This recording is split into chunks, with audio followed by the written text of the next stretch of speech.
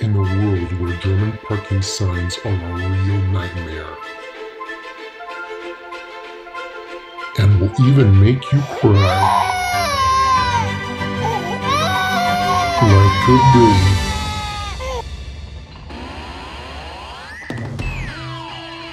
Today's video is about German parking signs, and it's starting right now.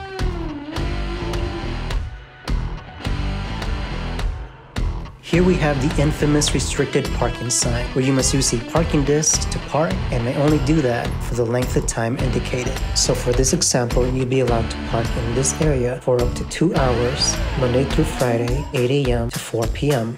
So before you park here, make sure you have a parking disc, otherwise known as a Parkscheibe, which you will set to the next half hour after arrival on your dashboard. This way, it can easily be read from the outside. Here's another example. You're allowed to park on the right side for 1 hour, workdays 8 a.m. to 6 p.m. Workdays in Germany are Monday through Saturday.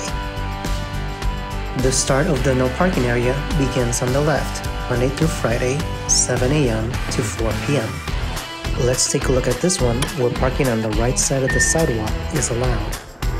You would be able to parallel park half on the street and half on the sidewalk for up to 1 hour with your parking disc, Monday through Friday, 8 a.m. to 12 p.m. This one is for residents with parking permit number 310. This one here means that parking is allowed only with the purchase of a parking voucher.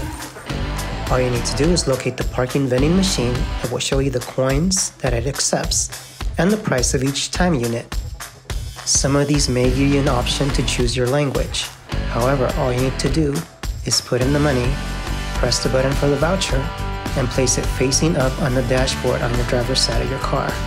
And don't forget what time you need to be back, as most cities are very efficient at writing tickets for cars parked over their allotted time.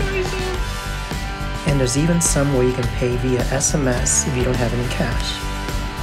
And that'll do it for this video. Thanks for watching. If you enjoy videos like these, please hit that like button and consider subscribing. See you next time.